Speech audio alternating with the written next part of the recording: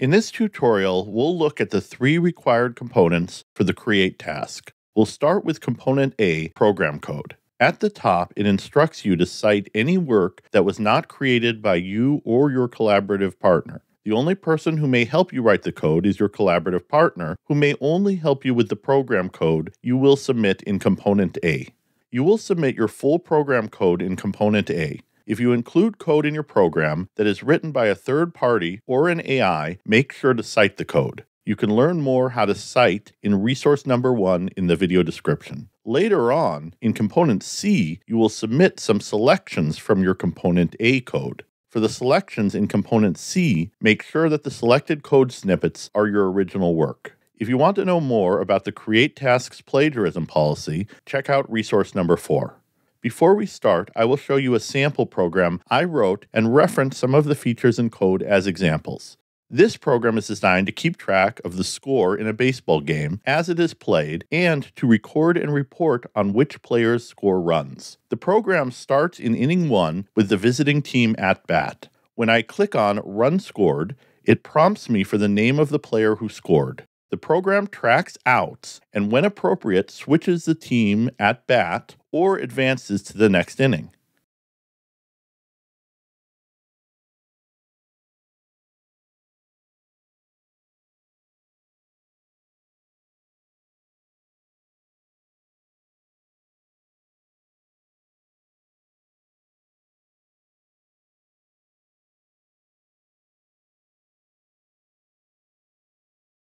If I want to see how many runs a player has scored, I type in their name and press Look Up Runs.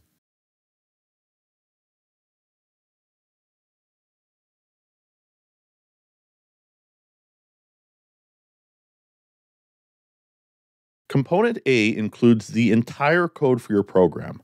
Your program must include the following: instructions for input from one of the following: the user, a device, an online data stream, or a file. For most programs, the user input will come from the keyboard or mouse. Make sure you don't hardcode data into the program and try to consider that input.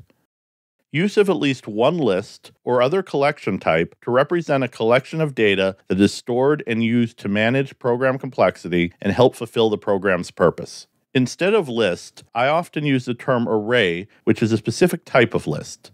It's not enough to have a list that stores data. You'll need to be able to explain a meaningful benefit to using the list instead of individual variables. In some cases, the program might not be possible without the use of a list. My sample program tracks the runs, outs, and innings in a baseball game. One feature of the program was to record who scored each run and allow the user to look up the total number of runs scored by a given player. Let's look at the source code of my sample program. The College Board uses the generic term procedure, but for AppLab JavaScript, we call them functions. I have redacted some parts of the code and used comments to describe what those procedures do.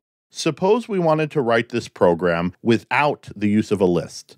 Let's say a baseball game can have a maximum of 50 runs.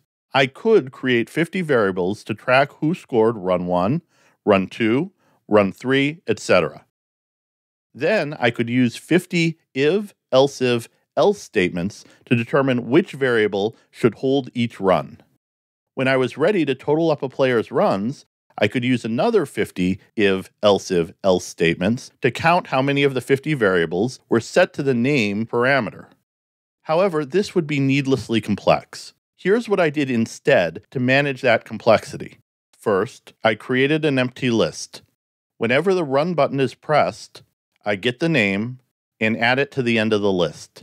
When I want to look up a particular player, I use a loop to traverse the entire players who scored list and count how many times that player's name is in the list. This results in fewer lines of code, is less prone to bugs, and it's easier to add features later. At least one procedure that contributes to the program's intended purpose where you have defined the procedure's name, the return type, if necessary, and one or more parameters. Let's look again at my source code. The procedure that I named how many runs takes a player's name as a parameter. Depending on what name is passed and how many times it appears in the list, there will be a different output to the screen.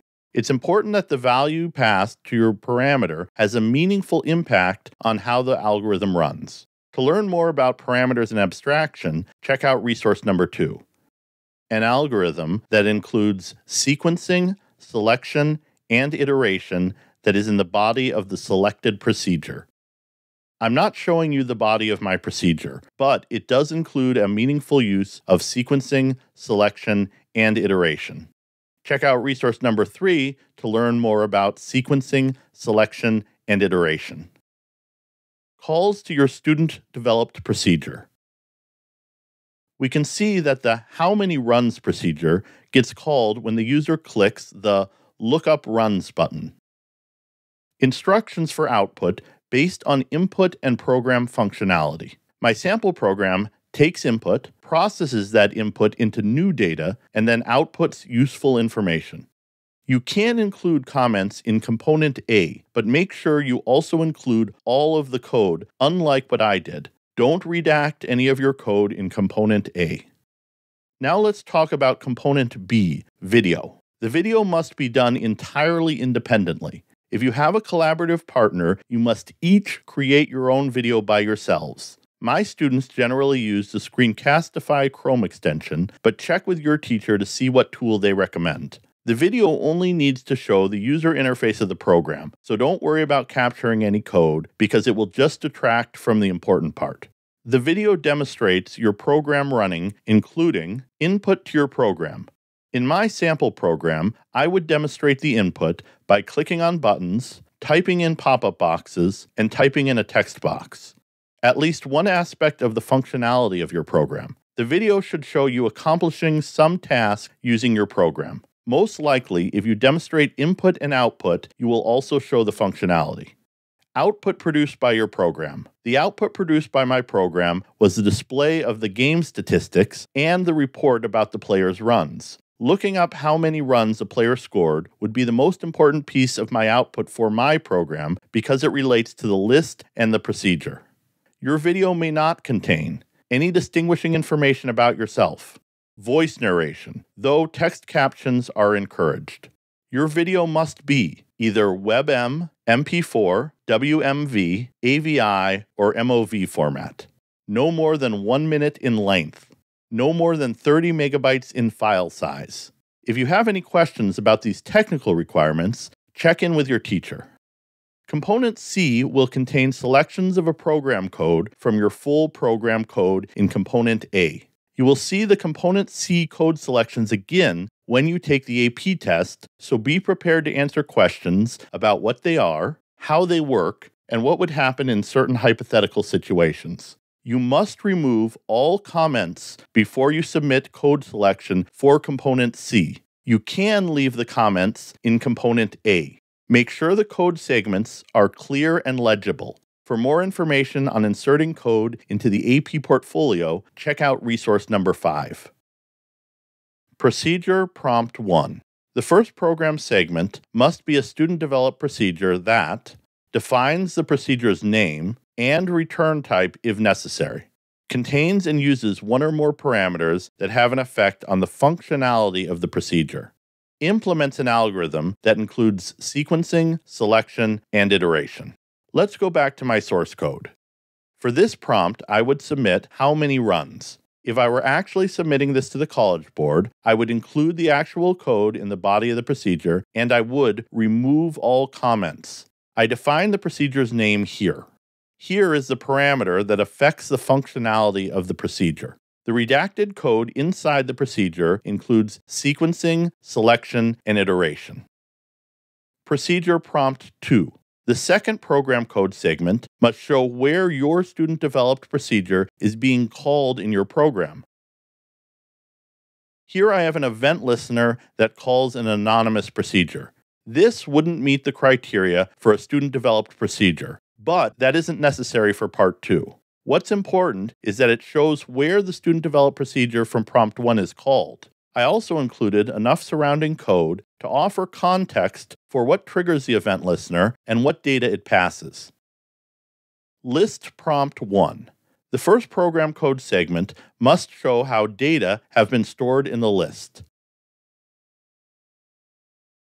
The data is actually stored in the list on line 11. However, I would choose to include lines 6 through 19 to demonstrate that the list starts off empty and to provide context for when and with what data the list is populated.